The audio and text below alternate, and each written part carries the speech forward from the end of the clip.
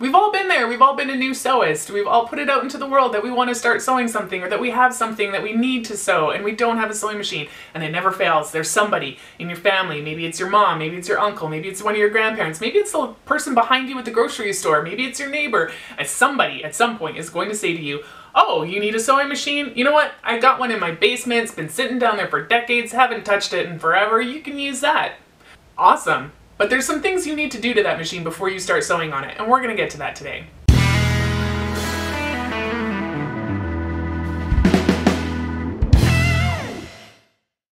Alright, so here you are. You have a new to you sewing machine that is decades old, probably weighs about 150 pounds, and it's all yours. Well, there's a few things to know. Probably if it's been sitting tucked away in somebody's basement, you can't rely that they had it serviced before they tucked it away. In fact, they probably haven't had it serviced ever, because people often don't. So what is the first thing that you're going to look for is your instruction manual. Now, this book did not look like this when it came to me. Only half of it was together, and what was together was held together with a shoelace. But it was all there. That was the important part. Now, we're going to talk about what happens if you don't have a manual in a second. Let's talk about if you have to restore a manual. So I had to put a new back cover on. I just had some cardstock, so I cut a new one that was the same size as the front cover. I laminated the front and back, and I got the whole thing rebound. But there was a bunch of pages that had the holes for the binding were ripped through. So what I did, and I don't know if you can see sort of the sheen. There it is. There. I took packing tape and I just went sheet by sheet, and I put the packing tape on, and then I folded it around and pressed it down really nicely. I did that to every single sheet, whether the binding holes were broken or not, because even though these kind of bindings are fairly universal, and if you take it to Staples or whatever copy center you have to have it rebound, the chances are is the holes are going to be the same size and they're going to be the same distance apart. But what you can't rely on is that the holes are going to start in the same spot. So if you have half of your pages getting re-punched, you could wind up with like your old binded pages, and then your new ones might kind of be like higher or lower and not really line up. So I reinforced all my pages, and I kind of look at it as this manual is going to last for another 40 years easy because they're all reinforced. And it's a good thing that I did, because the binding holes definitely did not line up. So all my pages are in there nice. I don't have to worry about anything falling out. Now, what do you do if you don't have a manual at all? Well, the fantastic thing is you can find most manuals online. Now, had I not had this manual, I could go to kenmoremanuals.com, I think it was, and I could print one out for like $6. They also had like the service manual, which is in more detail in looking at how to repair and stuff like that, which I probably will go back and get that one. But for now, I just needed this one. Now, this manual has all the instructions I need for how to properly clean and oil my own machine. If you do have one of these older machines and you don't have the manual for it, look below, and I just did some searching around and I found some resources of where you can find old manuals. So if you have that problem, I hope that'll be helpful for you. Now, the machine that I'm working on today is one that I just got as a hand-me-down from my mother-in-law, and I'm super excited about it. My machine that I work on, my Janome, is in really good working order. It's been recently serviced. I have no concerns with it. I took this machine because I do enough sewing that having a backup machine is actually useful. When I send my machine in for a repair or anything like that, I need something to sew on. Plus, my machine is a quilting machine, and although it has stretch stitches, it's kind of crap with stretch fabric. So I was hoping that this machine would be a lot better with stretch fabric. Spoiler alert, it was, and it was so amazing. I'm so excited, but that's a whole other video. Now, let me assure you, I am not an expert in this in any way. I do not have some kind of certificate in small machine repair. I don't have a ton of extra knowledge. I am armed with my manual, and that is it, okay? I want to show you that even having no experience doing this, it's something that anybody can just follow the instructions and tackle, okay? I want to just demystify this, because now there are a few special tools that we are going to be needing today. The first one is machine oil, and you want something with like a long spout like this.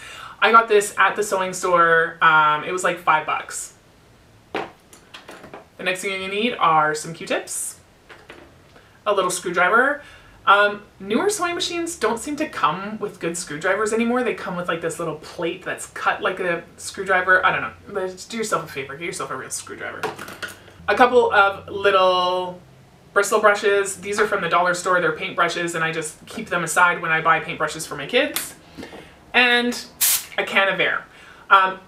The instructions don't call for me to have a can of air, but you'll be amazed at how I'll brush everything away and it'll all look clean, and then I'll hit it with the air and more stuff just comes out. It gets in there. This is your friend, okay? Grab one of these. And then while you're at it, you can do like your keyboard and all the other crap in your house that's too little to clean. So let's get started. All right, so here I've just taken the case lid off of this old Kenmore, Sears Kenmore.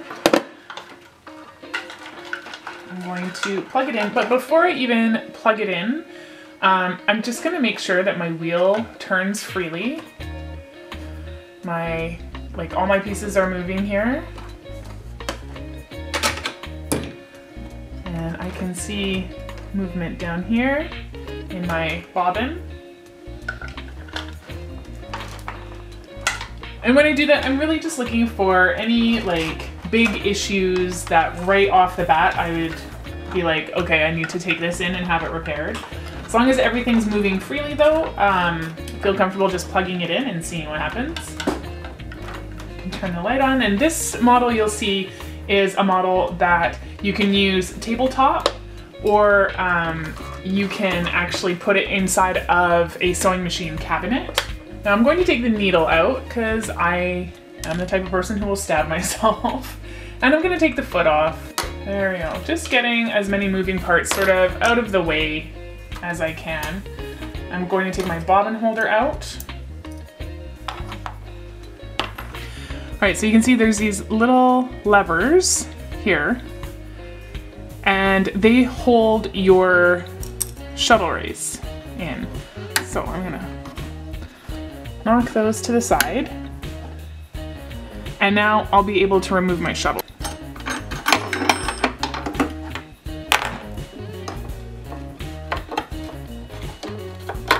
Ooh, there we go.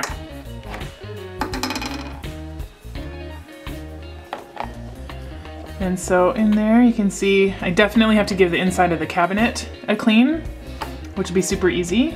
And so before I get in there with my can of air, I'm actually gonna do that, because right now, I mean, I'll get in there with a brush too, but if I were just to like blow air in there, it's just gonna kick up all that dust, and that's not gonna do me any favors. So let's take a look. Ooh, look at that. All right, so we're gonna clean in here first. There's bits of broken needles. I'll get rid of them so I'm not stabbing myself. All right, I'm just gonna use a wet paper towel to grab all of this. You could vacuum it out. That's easier for you. I'm hoping my little one will go down for a nap, so I'm trying to not make too much noise. Now, I'm not touching the machine or anything with the damp paper towel, so I'm not getting moisture on my machine. And by the time I close this all up, this will have been air dried, so no worries there. Now, you can really get in and like see where you've got bits of thread fibers just sort of accumulating. And you can get rid of those. I like just having something on hand that I can wipe my hands on too.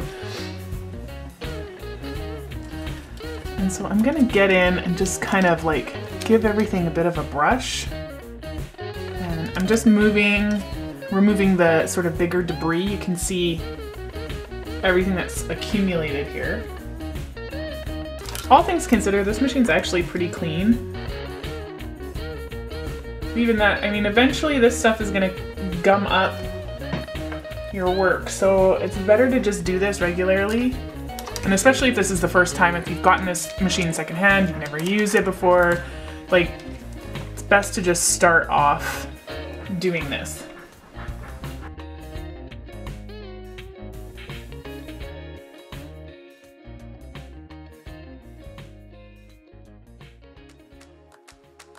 Right here, this is the shuttle race. So those two pieces that we took out, they sit in here. So that's a spot where a lot of thread can get stuck in.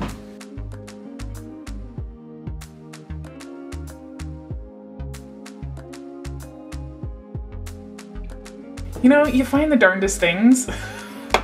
This is a piece of artificial Christmas tree. There, that's a bit easier to see if I put something behind it, hey? All right, so this is your shuttle race cover. And so you'll see there's sort of like a little groove in there. Just make sure you really get in there and wipe everything clean. And if I just take my fingernail there's a little bit of probably old oil.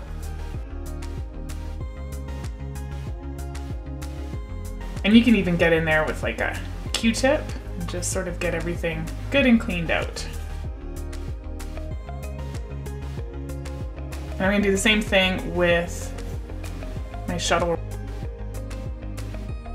There we go, that looks pretty good and clean to me.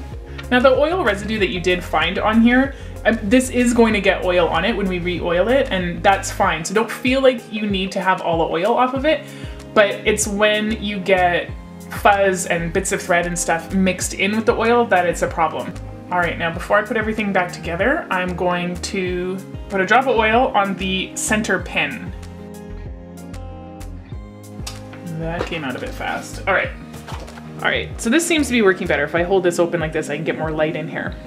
So I'm going to take my little oiler and I'm going to put a drop of oil in the shuttle race, okay, which is the part that the shuttle is moving in. So now it's time to put this assembly back together. And so on my model, the instructions tell me to hold my shuttle race so that it's a half moon with the pointy end at the bottom and to hold it by the center pin. And then I should be able to just place that back in there. There we go. And then I have my shuttle race cover. And you want the flat side out because remember there's these little pins here that those levers are gonna grab onto. So then you just place that on top, close your pins, or sorry, close your levers, and your assembly is back together. And now you'll be able to place your bobbin holder back in. So that's completely cleaned and oiled now. All right, the next thing I need to do is I need to remove my cover plate here. So on this model, I need to move the bobbin winder thing over. That's part of what, it's in the way.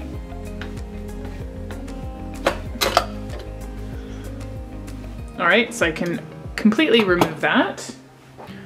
And I'm actually gonna just replace my plate down there just to keep from anything from falling in that we've just, now that we've cleaned under there.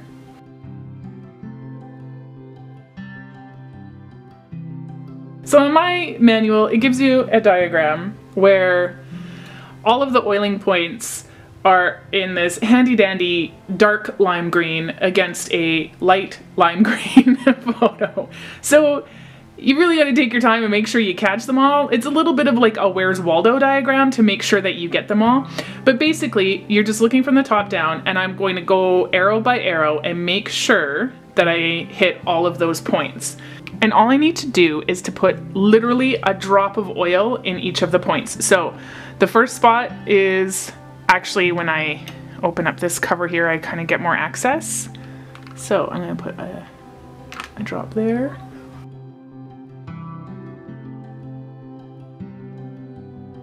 And you can give it a rotate, make sure that everything is getting oiled up well.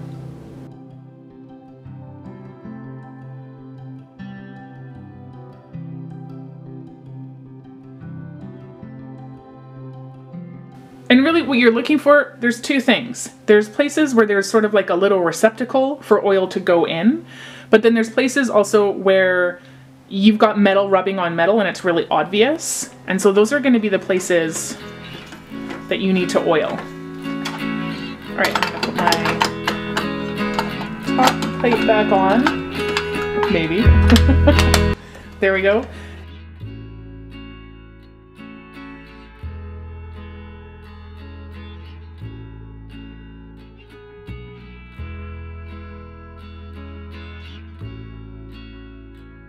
Now, while you're down here, especially if this is a new machine too, make sure that you just have a good look at your cords. Because they come through this box, sometimes if they've been pulled on or whatever, you can see a little bit of wear here. And these ones look really good, so just make sure that you check that spot and make sure that everything is all good there. Now we can flip this closed again. Now the last thing I'm going to do is just going to give everything a wipe down. I've sprayed all that dust and fluff everywhere, so you never know where it's settled. And also, especially down here, you never know if you went a little gung-ho with the oil, if there's a drop or something, you don't want that to wind up on your projects. And there you go, it's really that easy. Well, there you have it. I hope this was helpful for you. I hope I have demystified the process of cleaning and oiling your machine, and you have seen that even somebody who is new to it like me can do this, and it's not intimidating and it's not scary, and you're not gonna lose a finger and you're not gonna break your machine, especially if you have one of these like all metal old gems that can survive anything. If this is something that you've never contemplated doing before, but you're gonna try it now, give me a heck yeah in the comments and let me know, because I'm excited to see some more people trying this out. It honestly was so super easy. Other than that, I got nothing else for you this week, so do all the things, like, share, subscribe, and I will see you next week.